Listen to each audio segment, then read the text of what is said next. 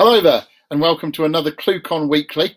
I've got the pleasure of recording these on a week-by-week basis and having some great guests along, interesting people to talk about interesting things. And today, I'm delighted to have Sean DuBois join us. Hello, Sean. How are you doing? Good. I'm doing well. Thank you very much for having me. Great. It's great to have you along. And I remember meeting you at ComCon in the UK, the event run by Dan Jenkins, and we managed to have a chat over lunch one of the days. And then more recently, we got to meet up again at Cranky Geek in the Google building in San Francisco, and you were presenting there as well. So you're a man that's been around a bit, presenting at all these key kind of open source and RTC kind of events. Yeah, I sort of bumbled my way into these events. I like the ComCon especially was amazing. You know, if anyone gets a chance, you have to go. It's just one of those. It was just wonderful. You know, we talked about open source for 30 minutes. You can't beat it. A shout out for Dan Jenkins' event there. Great. And in both ComCon and Cranky Geek, you were talking about an open source project that you've started. But before we get on to that, are we allowed to say what your day job is here? Yeah, we can say. I'm not. I probably can't talk much about it, but yeah, no, I work at AWS full time, working on WebRTC. I work on Kinesis Video. Great stuff. Okay, so you're an RTC man through and through. Okay, well, I wonder if you could introduce us to the open source project that you started, give us its name and what it was that brought you to the point of starting it as a project, and then give us a little bit of a synopsis about what it's there to do, please, Sean. Yeah, so I started Pion, and Pion is this project where the goal is just to build bits and pieces of technology so people can build RTC projects. So going back, I always felt it was too difficult to build something with WebRTC. If you wanted to like spin up and do like a simple data channel thing, or you wanted to spin up a turn server, I always felt it like there was too much barrier of entry to get up and go quickly. And so we started with a turn server in Go that, if you've ever done Go, basically it's just one command to go and deploy and build it and run it. And then we moved on and did a WebRTC implementation. And now we're playing with some other things.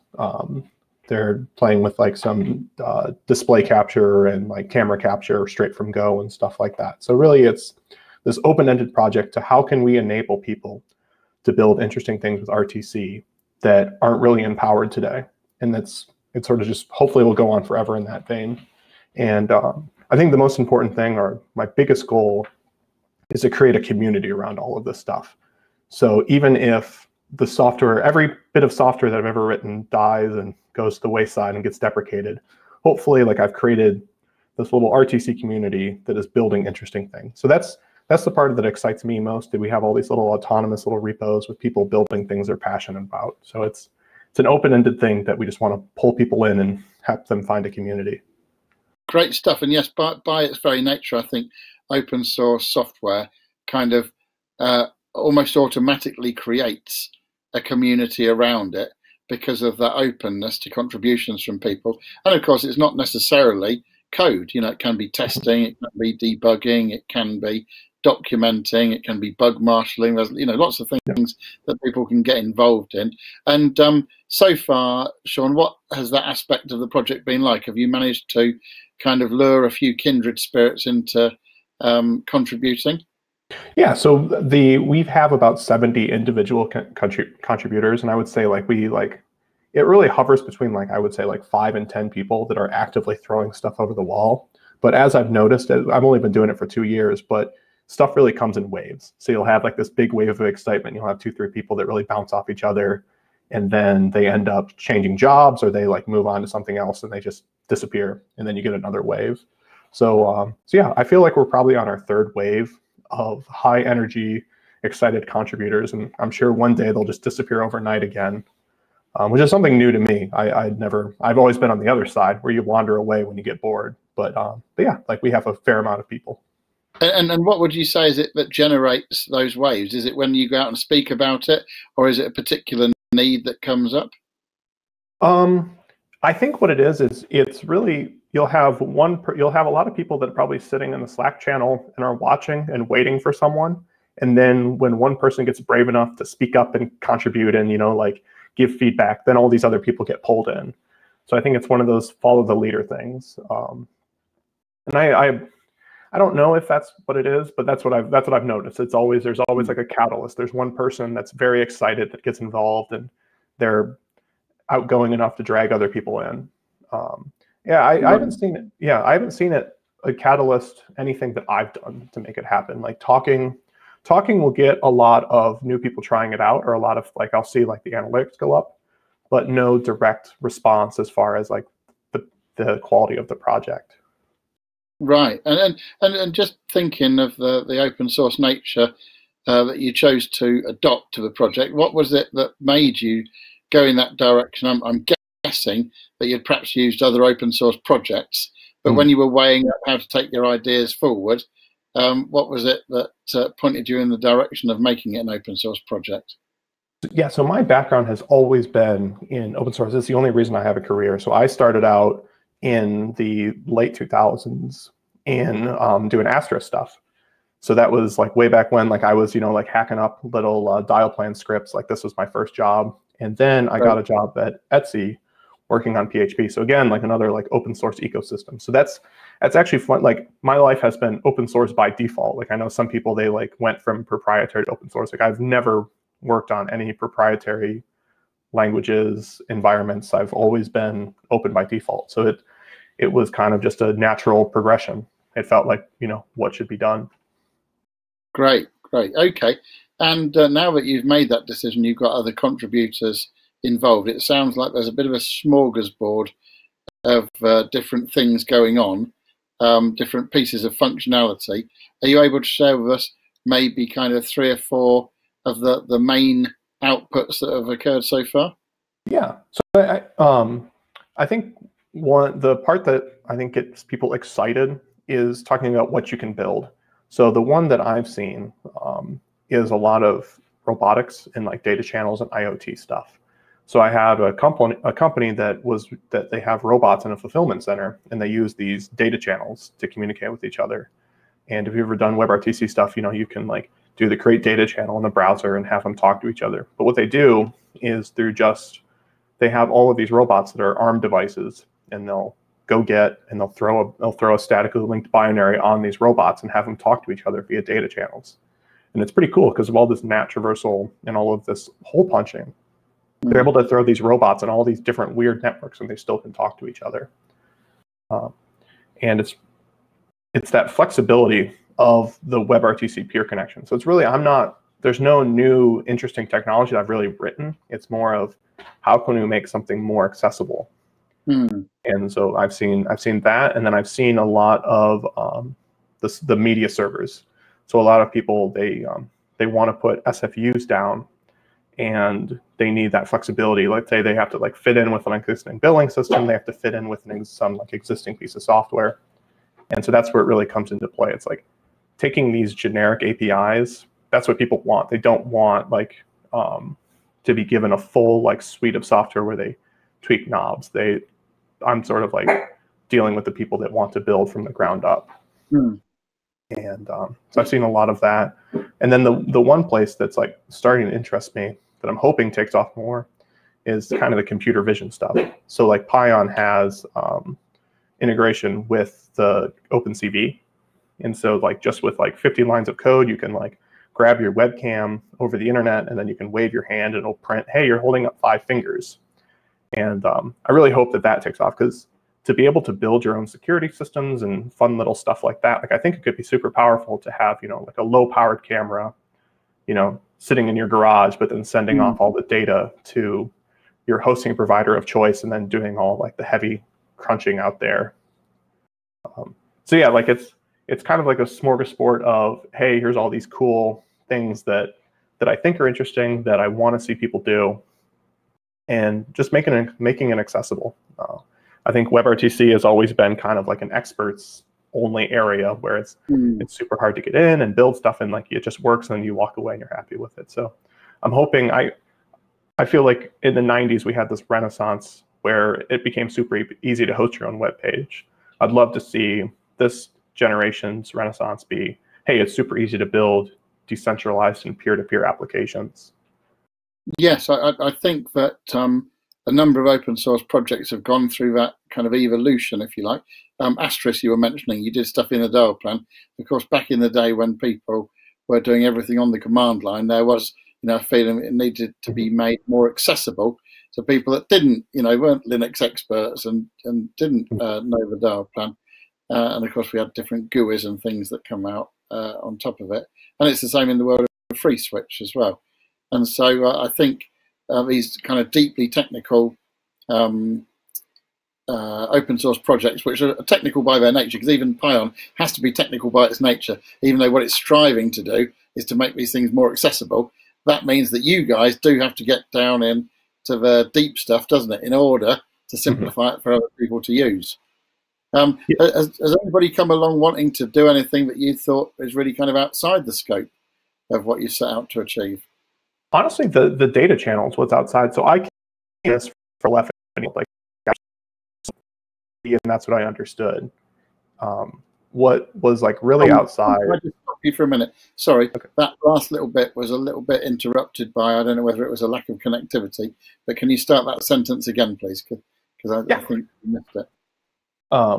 So like my background was always the RTP. So when I started Pion, that's really all I knew and all I had done. But what excited me, or was totally out, was all this data channel stuff.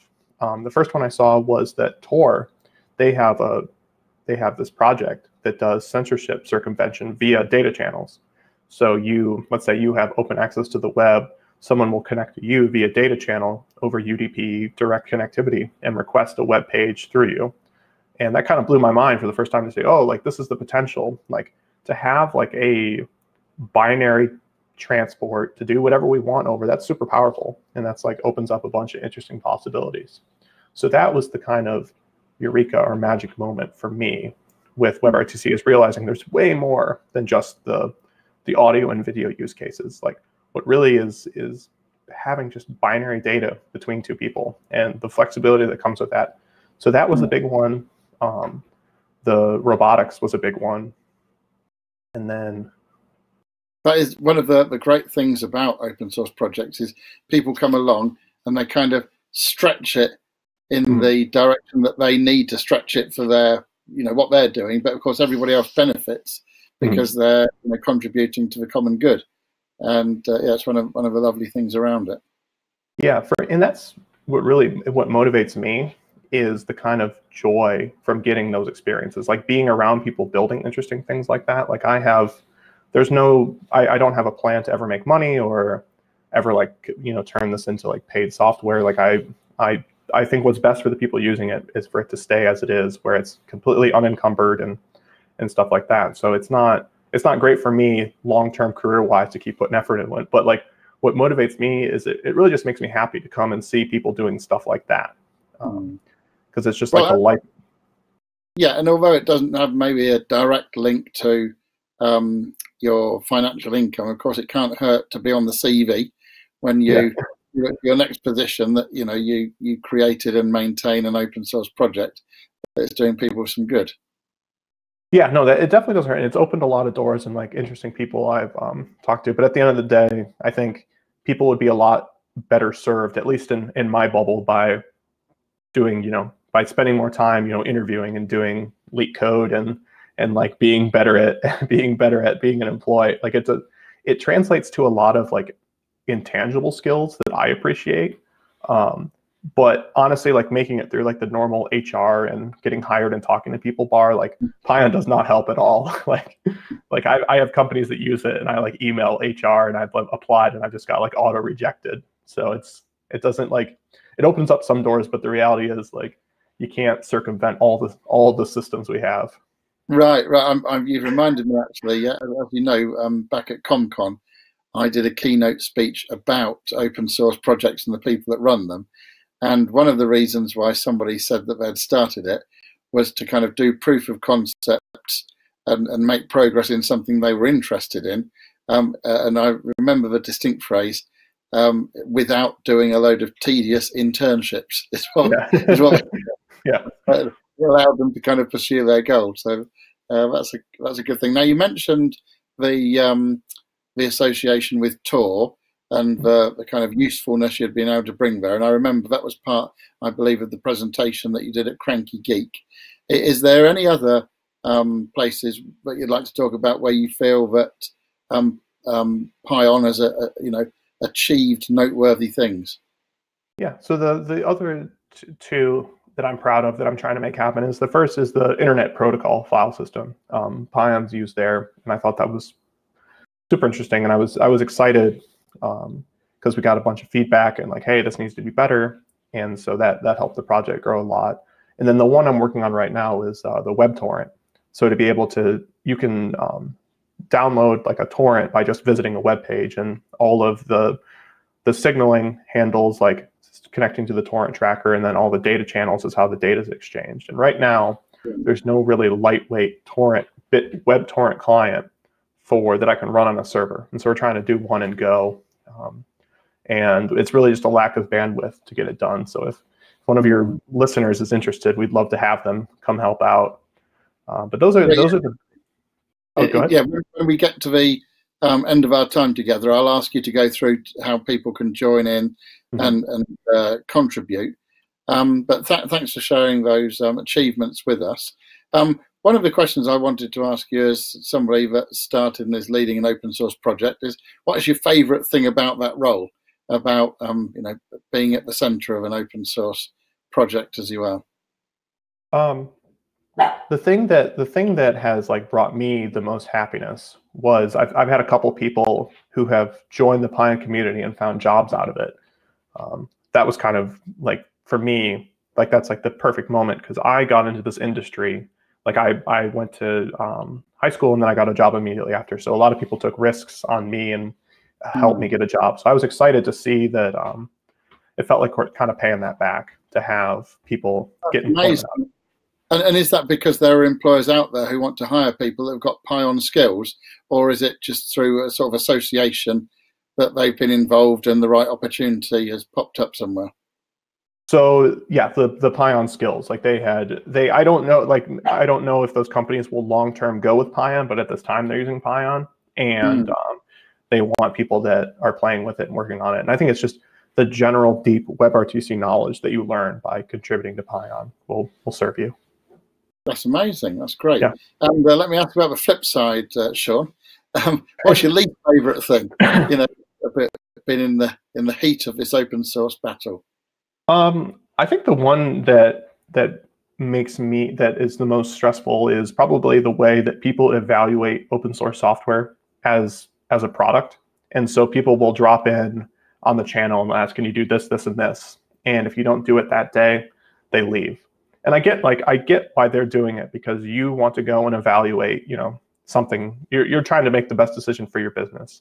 But as an open source project, it's tough, because that's not how things work. Like if you want something, you can stay and explain and like put it on the roadmap and stuff like that. I don't blame people for doing it, and I think I've done it a lot in the past.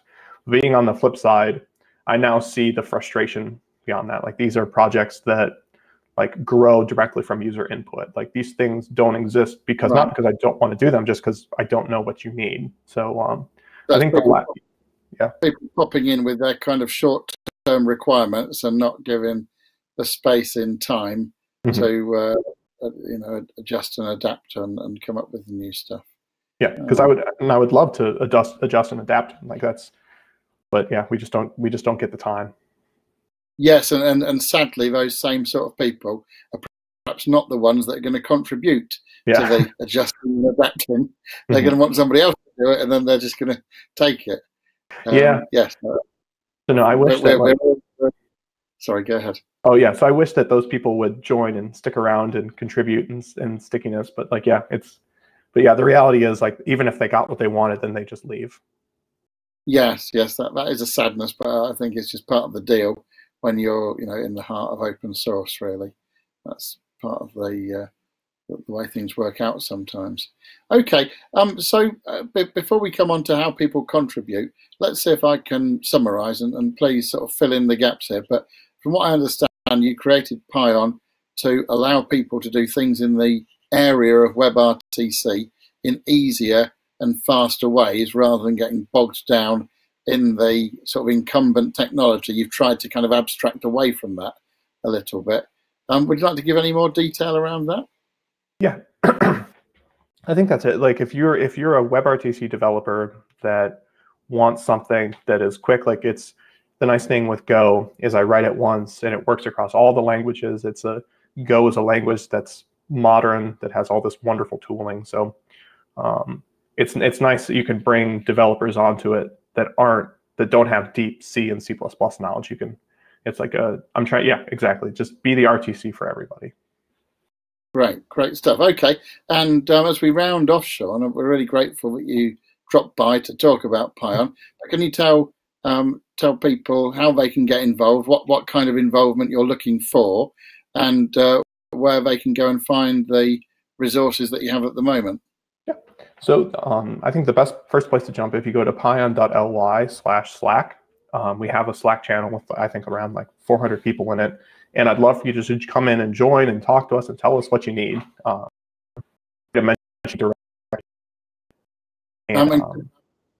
Could you go ahead and spell out Pion for those people that have never come across it, please? Yeah, pion.ly. Pion.ly. Great.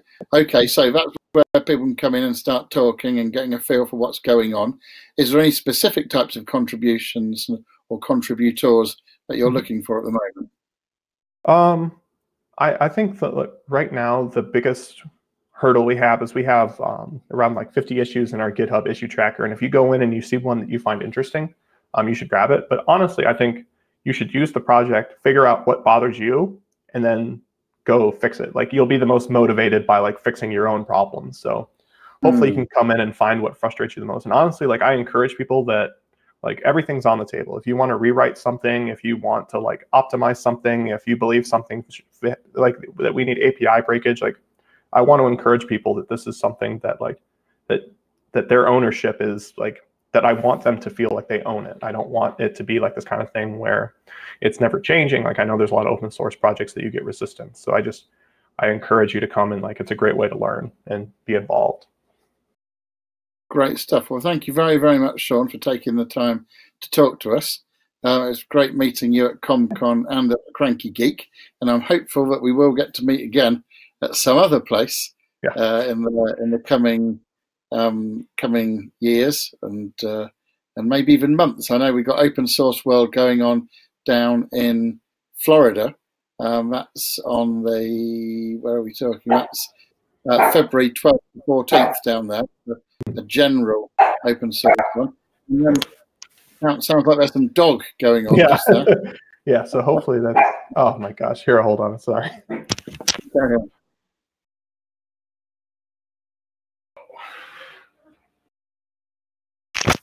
We've got a new member to our show, Daisy here, who can't find it in herself to behave for 30 minutes. I'm adding a little bit of cuteness, as if you and I weren't that cute. Add a little bit in there. Great. Okay, thanks, Sean. And also ComCon. We'd love to, not ComCon, ClueCon, I should say. ClueCon's coming up in August of next year, in Chicago, and that's another place where we love to get hold of open source people to talk about things. So I'm hopeful we can see you and hear more from you at one of these events in the near future, Sean. Oh no, I would absolutely love it. Great. Well, thank you very much, and we'll look forward to seeing you again soon. And perhaps you can come back to ClueCon Weekly at some stage in the future and let us know what's been going on. Okay. All the best to you, Sean. We'll say bye-bye for now.